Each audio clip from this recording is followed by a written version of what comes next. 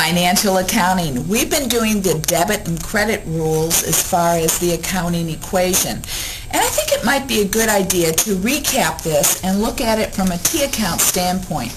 Because remember, we make our journal entries, and that's a chronological listing of our transactions. And then we copy those transactions into our ledgers or our accounts.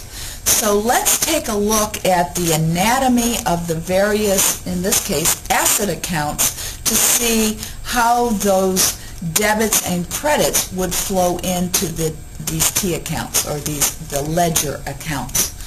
The first account we have that's an asset is cash, and we know that debits increase assets and credits decrease assets. And we know that is true for every single one of these asset accounts.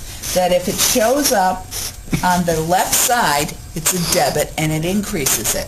So let's look at this.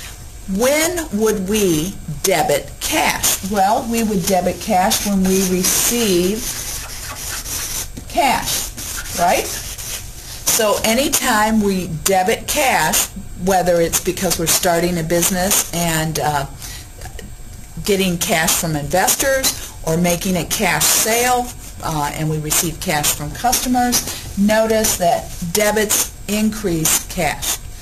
The only time cash goes down is when we what? Pay cash.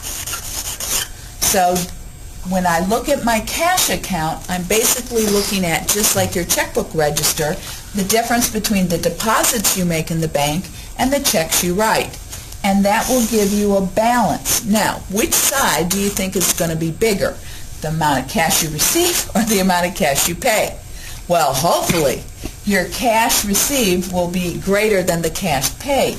So if you were to have a balance, or ask what the normal balance is in this account, it would be a debit balance. Why? Because you hopefully receive more cash than you pay. Accounts receivable, another asset account. Well, accounts receivable increase when you sell on account. In other words, you sell to customers who, instead of giving you cash, give you their what? Credit card. And you decrease accounts receivable when cash is received from your customers. In other words, your customers are paying their bills.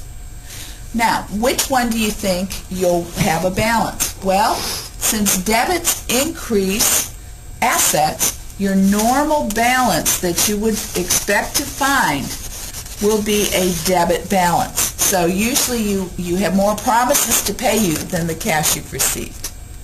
Supplies.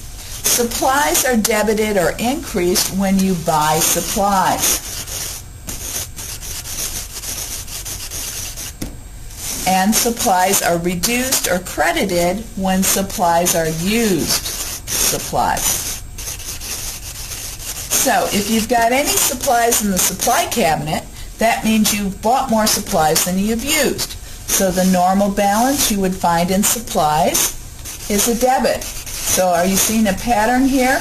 That if debits increase the asset accounts, the normal balances you would expect to see would be debit balances. Prepaids. Prepaids exist because you buy insurance or you prepay your rent or whatever. So you buy or prepay. In this case, it's rent, could be insurance, those kinds of things. Prepaids are reduced when you use or consume.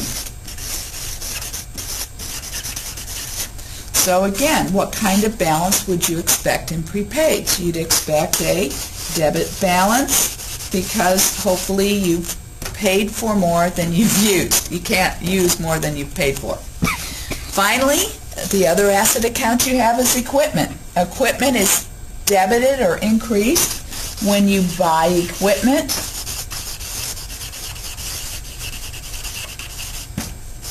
And equipment is only reduced when you sell equipment. So the normal balance you'd expect to see, again, is a debit balance. So those are the anatomy of the accounts you've come across so far that are assets.